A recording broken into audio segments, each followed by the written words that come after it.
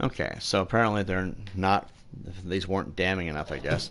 What about the voice message from today about your undies not being washed for 6 months? Yes, play these videos because I don't ever recall ever even once talking to her about this.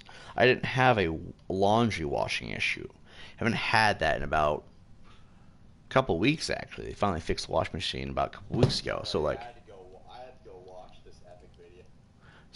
if I have not had an issue with washing my laundry for about 3 weeks, then how exactly could I have my underwear not washed for 6 months? I have two pairs of underwear because of the budget problems, but I have two pairs of underwear that can be washed every single day.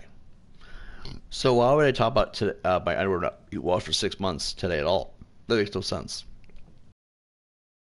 I have been wearing the same underwear unwashed for 6 months. One pair, that's all I have.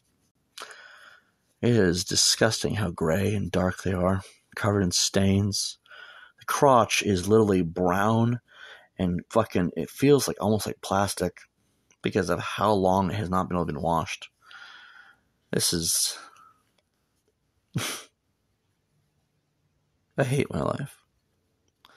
And I think what really angers me about this whole thing is no one here seems to get it. My mom doesn't get it. If you can't afford to wash your laundry, let alone buy new laundry, I'm going to have to be naked when I walk around at some point. Because clothes does rot, it turns out. Most of my pants have holes in the crotch. Good luck getting an interview at that point. No one needs to see my dick anywhere, in any capacity. And yet I cannot afford underwear. My underwear also does not fit. The legs are so stretched out from being worn out over the fucking last 6 to 8 months. Because I bought these underwear 8 months ago. I've been using them nonstop like this since the last 6 months. When Anthony Grubb stole my clothes, kind of became a thing. That was back at the Curry Inn. How have I not killed anybody?